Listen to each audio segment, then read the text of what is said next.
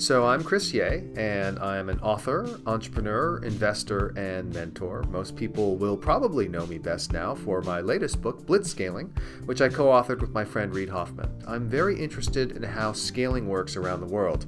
So being able to participate in the program in Mexico City is a great example of how we can take those ideas and spread them. Well, there are a number of these counterintuitive rules. In fact, we have a list of 9 counterintuitive rules that we include in the book.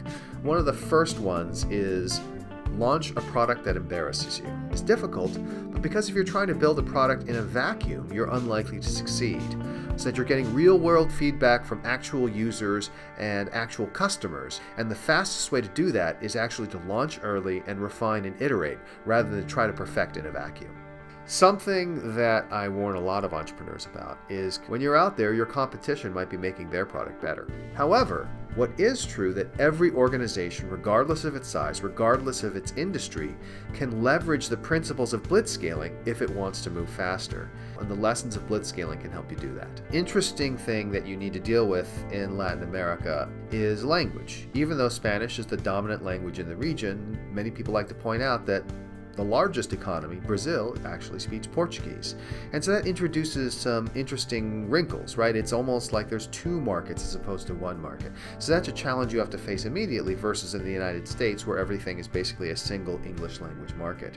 The other is the level of development of financial institutions and infrastructure.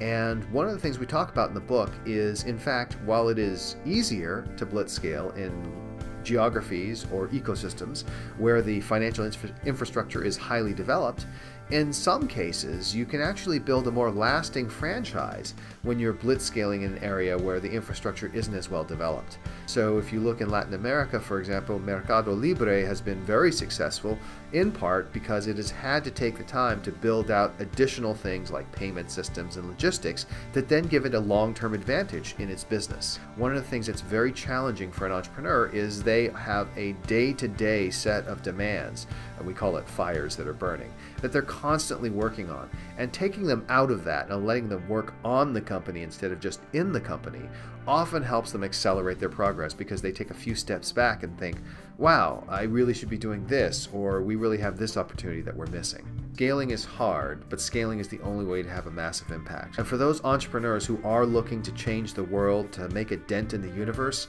you have to scale. We have a region that is really emerging. There's tremendous amounts of talent and people who have the kinds of experiences to begin doing it. There's so much startup activity and startup enthusiasm that scaling is the next frontier. But scaling in Latin America and building the big winners, that's exactly how Latin America is going to become a major startup hub. What you do is by building the winners, you inspire the next generation of entrepreneurs, and you create a whole cadre of mentors and investors and other people who have done it before who can help the companies that come after them scale. And so having those generations of entrepreneurs who have scaled and had those experiences and can pass their knowledge on is exactly how you build a dominant startup ecosystem.